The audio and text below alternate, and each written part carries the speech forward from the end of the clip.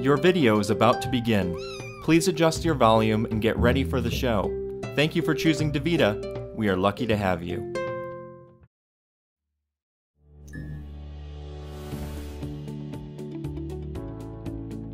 Did you know that people with kidney transplants tend to live longer than those on dialysis? Kidney transplant is the closest thing to having healthy kidneys again. Kidney transplant means that a kidney from one person is put into the body of another. The new kidney takes over the work of the failed kidneys. Amazing! Transplanted kidneys can last 12 to 15 years on average. During this time, dialysis is not needed. It can feel like a return to life before kidney failure. So, where do the kidneys for transplant come from? Two places. The first is from someone you know. It might be a family member or a friend. There are medical tests to tell if they could be a good donor for you. If they are, this is the quickest way to get a working kidney. The second place to get a donor kidney is from kind strangers who donate their organs. In most cases, this stranger will have recently died, but their kidneys live on helping people. Unfortunately, there are many more people needing transplants than there are donating kidneys.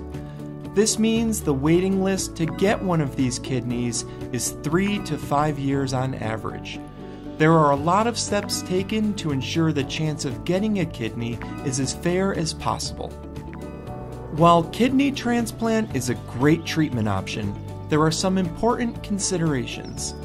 Kidney transplant can be a substantial procedure. It requires surgery and multiple days in the hospital.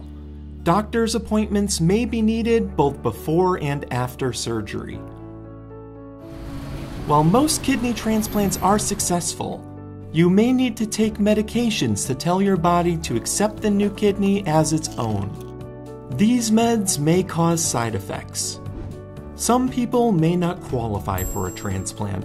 Conditions like an active cancer or advanced heart disease may disqualify you.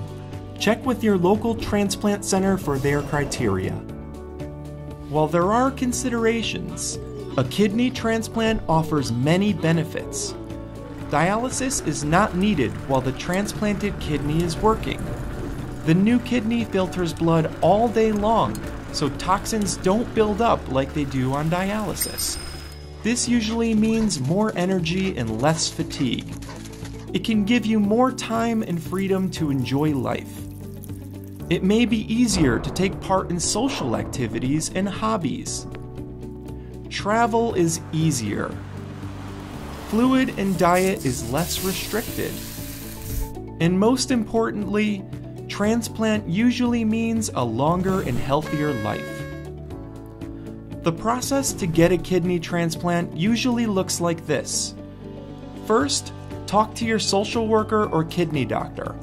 They'll help you figure out if a transplant is a good fit for you. Second, your social worker or kidney doctor can help you get a referral to a local transplant center.